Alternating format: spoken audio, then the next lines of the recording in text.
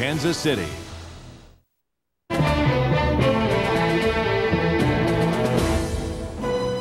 No rivalry in all of sports is more intense than the Raiders versus the Chiefs.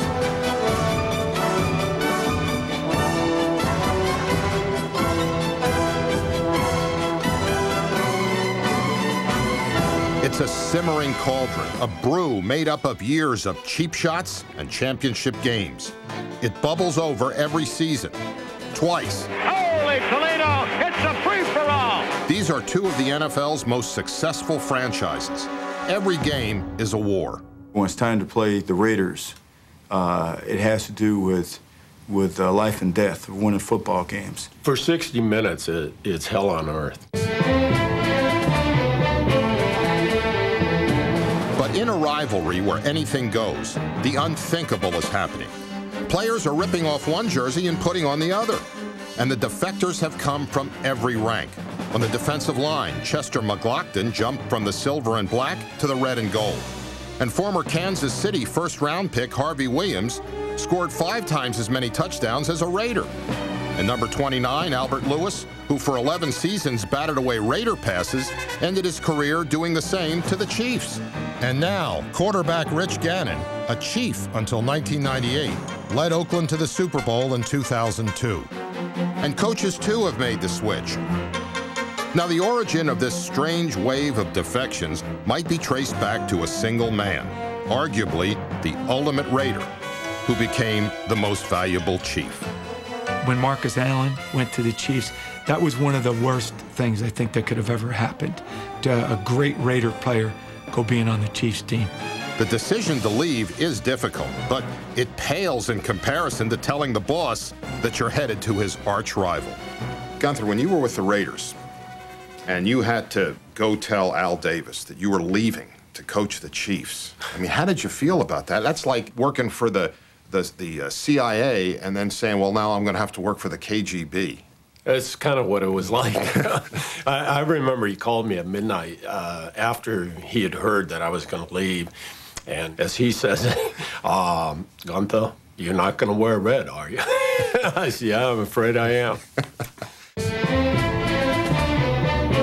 Perhaps this play from 1995 best illustrates this rivalry's current state of confusion. Here, Raider All-Pro Chester McLaughlin, who later became a Chief, leaves his lane as former Kansas City, later Oakland quarterback Rich Gannon hands off to Marcus Allen, a Raider legend who was at the time the Chiefs' starting halfback. Allen has a sure score, if not for the speed of Raider cornerback Albert Lewis, who happens to be a member of the Chiefs' all-time team. Confused? So am I. That's sort of strange to me. I mean, it's like, you know, they have the Hatfields and the McCoys, and they keep, you know, switching sides. Do you ever, like, sit down and debrief them? Just as we know that the Raiders would never do that with a former Chief, of course, we would never do that with a former Raider. No, we never ask them about their snap count or their coverages or anything else. We simply try to do it in an honest, above-board fashion. They didn't have to. I was very open about it. You were ready to sing like a canary, right? I was like a computer going off. Not debriefing like what the Raiders did, but getting me out of my Raider habits was more, okay, that's the old Raider way. Get it out of it. We don't do it here. We do it the best way possible, the Chief way. What was your perception of the Raiders? I had been brainwashed to the point, you know, in Kansas City that I just had such disdain for this team and for this organization and everything they stood for. That indoctrination came from Marty Schottenheimer, who, as head coach of the Chiefs, won 18 of his 21 games against the Raiders. Marty had a special thing about the Raiders, because I've been in that locker room before you guys play the Raiders, and I've never heard more four-letter words in my life. Don't let them keep us poor. When it got to be Raider Week, we all knew it. To make a great rivalry, there's got to be some deep-seated hatred. Well, Marty made it personal. The bastards got 3 points. Let's go.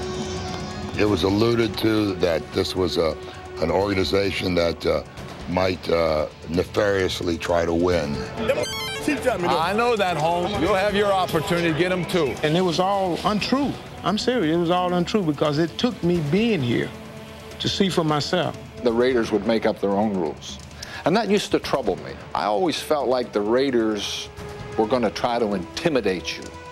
And I always told our football team, we may lose, but they are not going to intimidate us. The last game that I coached as a Chief in Oakland was one of the most memorable victories of my coaching career.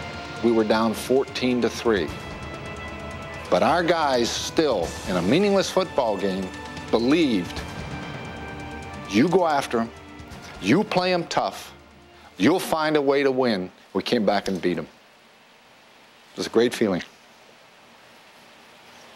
Hey, let's go. This is very brief, man. We want to get the hell out of this dungeon. Listen to me. Oakland Stadium may have been a prison for Schottenheimer, but it turned into an oasis for Rich Gannon. A lot of guys that stepped up big time, not the least of which is Gannon. Now, Carl, I've seen you with players who have left the Chiefs, and before a game, you won't acknowledge them. You won't even say hello to them. Now, will you go up to Rich Gannon and talk to him before the game or not? I would do it for two reasons. One would be because I sincerely do enjoy, respect, and like Rich Gannon. The other reason I would do it is simply to irritate the hell out of you-know-who hates to have his players talk with the opposition, particularly in pre-game. So yes, I do plan to go up and put my arm around Rich Gannon and tell him what a great person he is. It doesn't matter if Marcus Allen is wearing a Kansas City Chief uniform or Gannon is wearing a Raider uniform. The mystique, the bitter rivalry will always be there. It's never gonna go away. So, apparently the rivalry lives on, as team loyalty supersedes past friendships. And as long as Chester McGlockton wears one color and Rich Gannon wears another on the field, they'll be enemies. Now that I wear the red, it's boiling up every time. And we could play another team and I feel okay, but when it's the Raiders, it pulls you in. You know? Yeah, really, it's like The Godfather. Every time you try to get out, they pull you back in. I'm gonna do all I can, every ounce of my essence and existence, I'm gonna try to do all I can to beat the Chiefs. And we're gonna beat these guys, Steve. I'm not predicting, but we're gonna get these guys. Before you play the Raiders this year, will you go out on the field and talk to any of the Raiders? No, I won't have anything to do with them. Now, why is that? Because I'm the Chief, and I'm happy to be here, and it's personal. And it has to do with kicking their ass and winning that particular Sunday. And all I care about in that day is the Chiefs beating the Raiders. If Al Davis called you up and said, Marty, I want you to be the head coach of the Raiders. No! No, no, no, no! I wouldn't be interested, thank you. When we return, the Untamed